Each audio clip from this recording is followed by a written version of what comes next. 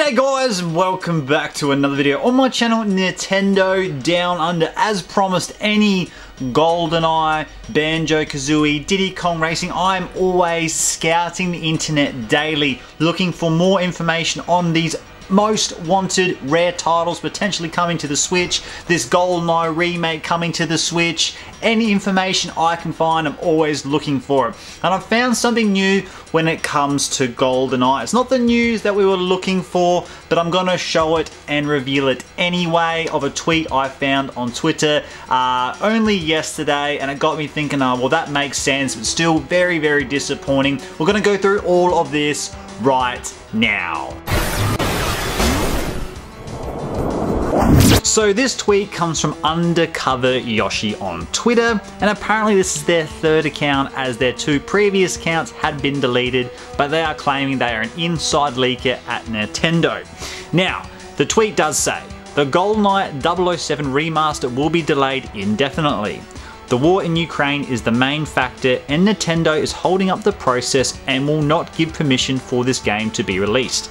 Until this conflict is resolved, we won't see the GoldenEye 007 remaster. Now obviously that's not the news we wanted to see, that it's going to be held up because of this conflict, and it has been reported in a few other areas that yes, the war going in Ukraine right now is the main reason, because GoldenEye is a very Soviet Union heavy story, so they don't want to release this game. The only good news I will take out of this, if you are a Nintendo fan and you're not flexible at all, you don't want to go out and buy a Sony PlayStation, you don't want to go out and buy a Microsoft Xbox, all you want is Nintendo.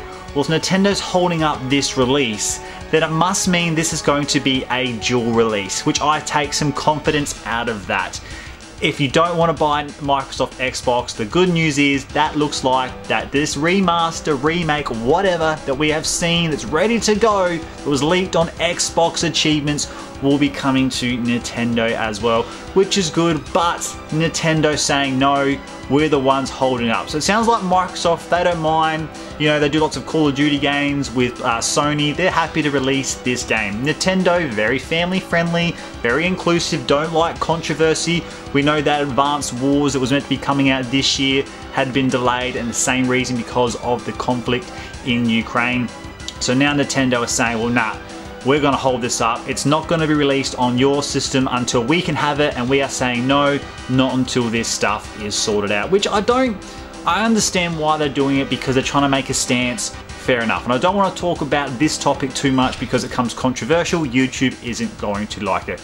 But they are still stopping themselves from making a lot of money, because this game is going to be huge. If it does get dual released on the Xbox and Nintendo, then people are gonna go out and go nuts for this, because the hype, everyone's looking for information. We've seen the leaks, people are staying up for Xbox showcases. I almost did the same thing, still nothing. Nintendo Directs came, still nothing. Oh, it's coming out next week, still nothing. So when it eventually does come out, boy oh boy, is it going to be huge, but it looks like we're gonna have to wait. And personally, the conflict going in Europe right now with those countries doesn't look like it's going to be solved anytime soon. So indefinitely means they're not going to say, oh, we're delaying it till start of 2023, or we're delaying it till holiday 2023, because they're basically saying, well, this could go on for years and years and years, which is really sad in so many ways, that it's affected so many parts of the world.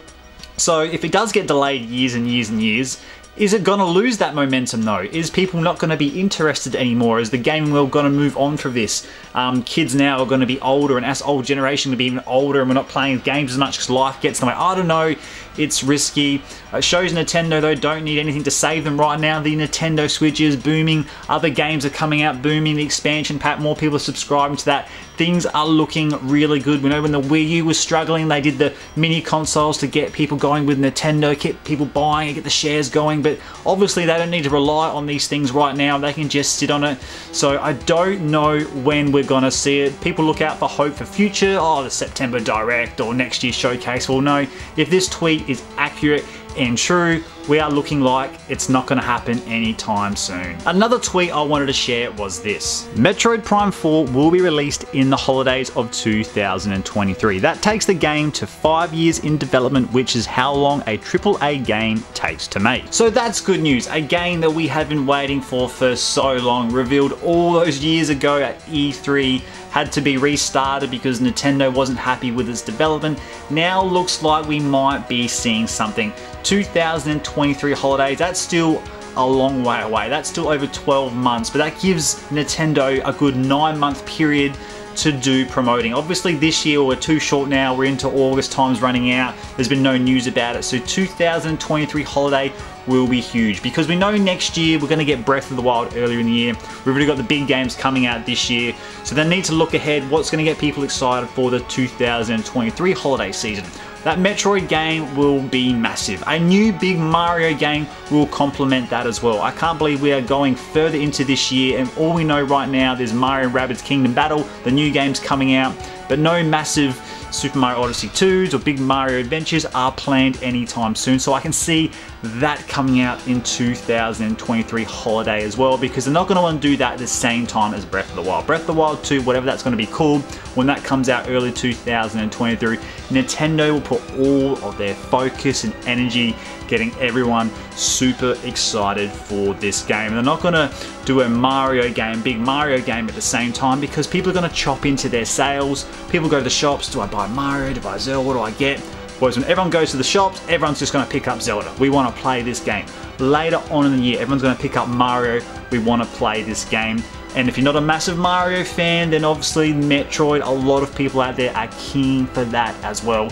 So we'll keep an eye out for that in 2023. And if you follow a lot of videos on my channel and you watched my big room tour, I did say that I wanted to do another change to this room. My creative juices were going. I wanted to do some changes to my Nintendo collection. Well, that's been delayed because the bookcases I wanted to buy from IKEA, those Finley ones, whatever they're called, the same ones you see there, I needed to get 2 or 3 more of those to do what I wanted to do. They're sold out. I can't believe I've never gone to IKEA before, and such a basic bookcase that everyone wants to buy is not there available. They reckon maybe not till September, but it just shows that COVID has affected so many parts of the world. Things that you can just easily get and prices, it's just crazy.